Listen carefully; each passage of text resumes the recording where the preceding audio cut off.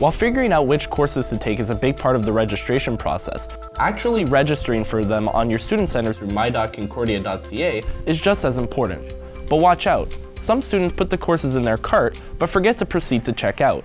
Be sure to complete all the steps in the process.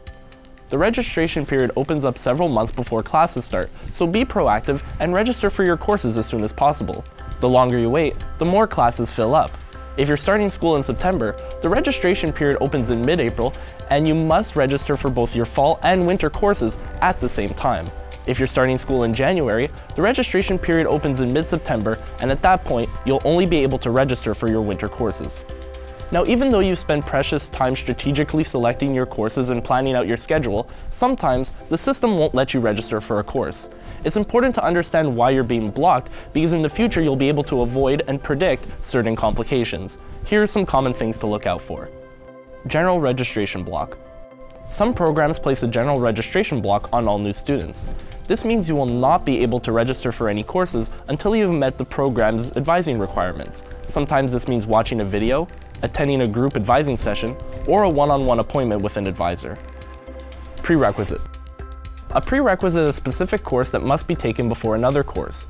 You can find out if a course has a prerequisite by reading the course description directly in the registration system or in the undergraduate calendar. It's best to fit these prerequisites into your schedule now so that you have access to your desired courses in later semesters.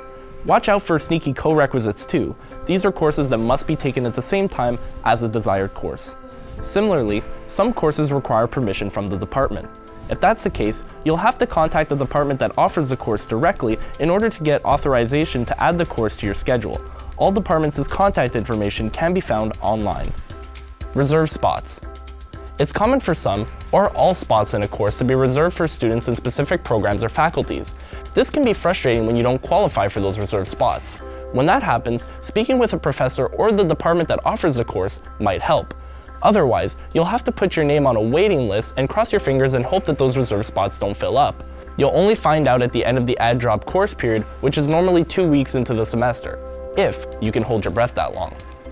Pro tip: if you put your name on a wait list but are already registered in the maximum allowable number of courses for a term, be sure to use the swap feature to ensure that the system knows which of your other classes to drop if you get a spot in a waitlisted course. Otherwise, you might end up with an extra class in your schedule that you didn't intend to keep there. Instructions on how to use the waitlist and swap features can be found on the Your SIS section of Concordia's website.